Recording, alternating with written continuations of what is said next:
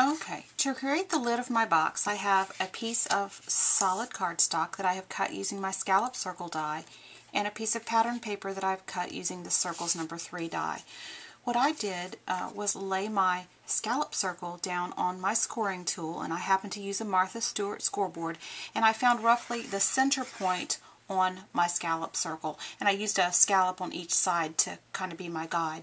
And then what I did was I scored at a 1/2 inch from the center line on either side, so that I ended up with score lines that were 1 inch apart.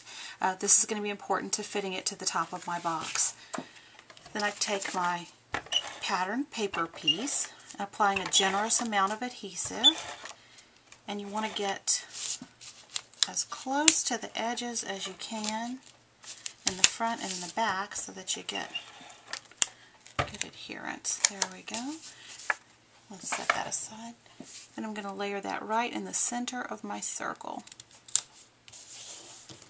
I'm going to turn my circle over, and where I have my score lines, or my scallop circle, where I have my score lines, I'm just going to fold and burnish. Now, the important thing is going to be to decide which half of the circle you want to be your front of your purse and which half the back. And this just happens to have a nice flower in the front and really not much pattern in the back, or on the other side, so I'm going to make it the back of my purse. Apply adhesive. Now, in applying adhesive to the scallop circle, you want to make sure you don't go past the first score line, because only the first section is going to be attached to the purse. Pick your box shape up, and on the back of the purse, you want to match up your top so that it's centered, and the score line is right above the top of your box. And that just folds right over the top. Now, to hold my lid closed on my purse, I'm going to use a jumbo brad, and I'll show you how I made the hole for the brad and how I use it to secure the purse closed. Let me grab my crocodile and I'll be right back. Okay, I'm going to show you how I made my brad work well as a closure for the front of my purse. What I did was I closed my purse without any thing to hold it shut. I just held my finger over the flap, and you'll notice that there is on the scallops, there is a scallop that is closest to the center, a space between two scallops. What I'm going to do is I'm going to mark a dot there, just using a gel pen or whatever kind of pen you have handy, and you can let that flap go. And then I took a piece of, this is just foam stamp mat. They're very inexpensive. I actually got this one free with a really cheap stamp set, and I cut it to fit inside my purse. And I'm going to use my paper piercer, and I'm actually going to just punch a hole. I'm going to set all of that aside, and I'm going to take my brad, and I'm going to insert it through the hole. This is a Stampin' Up! Decorative brad. I'm going to put it in there. Now, I don't put it quite flush with the paper. I leave just a little bit of wiggle room. Maybe I can get my fingernail between the paper and the brad easily, and open up the prongs there. Now, if I take my purse, or my lid from my purse, I'm going to let me fiddle with this for a second and just pull that brad, that space open. If I insert my purse, it will fit and stay between the two scallops there. But just to make it easier to open and close, what I did was I took my scissors and I just cut a tiny bit off to make a little V shape,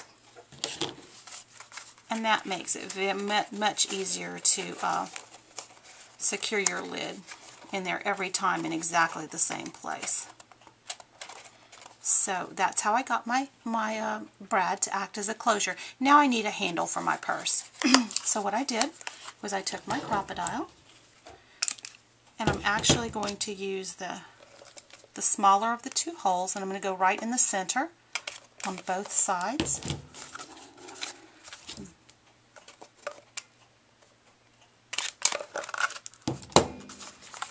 I'm going to take a length of certainly celery ribbon that matches my cardstock, but you could use whatever matches your pattern paper or cardstock best. going to insert one end through each hole.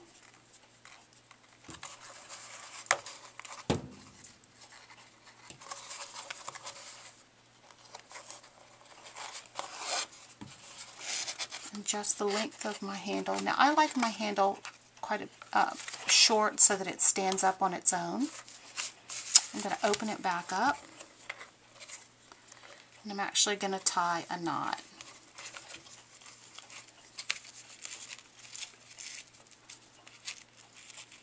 Snug the knot right down against the cardstock. Now I don't trim my tails yet because I want to make sure that I adjust everything.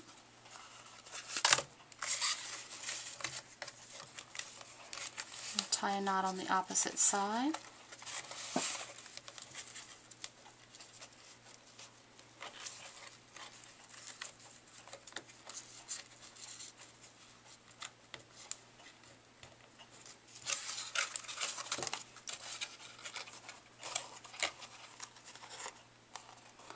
And the only thing I have left to do is to go back